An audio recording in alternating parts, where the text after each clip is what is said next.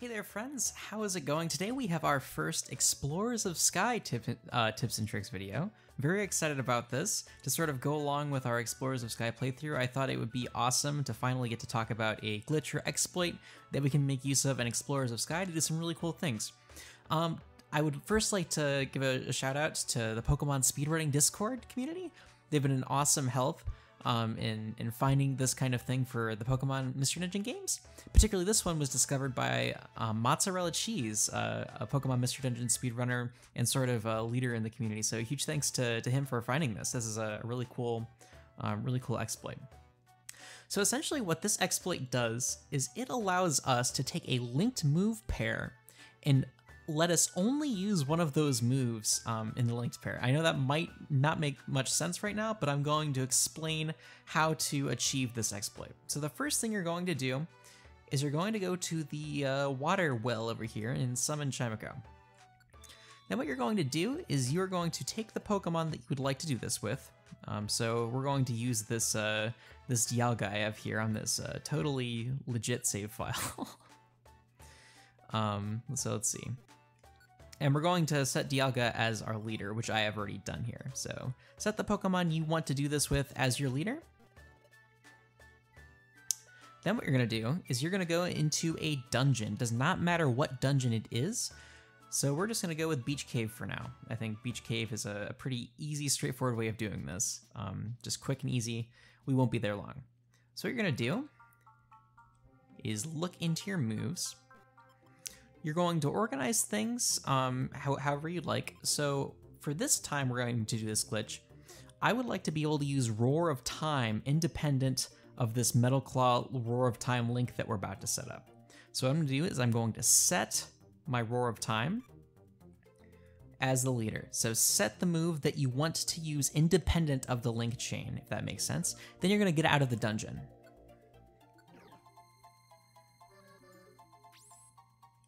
All right, so we're out of the dungeon.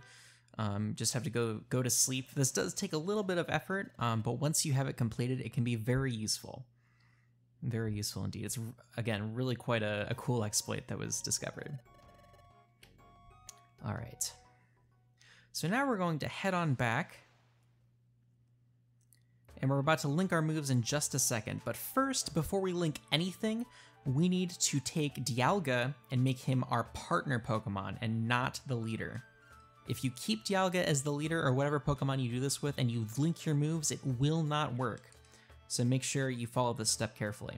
So now we're going to make the starter Pokemon our leader.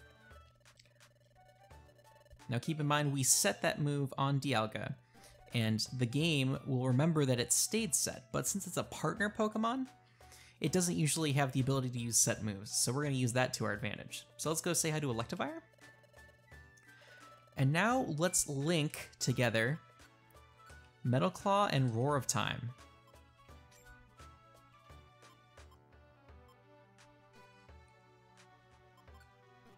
Now we're going to go back to the wishing well, or not wishing well, the water well, whatever you want to call it, doesn't really matter. We're going to ring up Chimico. And then we're going to make Dialga our leader once again.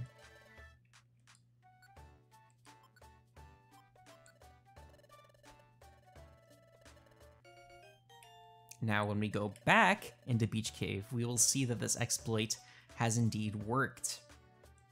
And you'll be able to see more in detail what it does exactly, which is it is quite useful.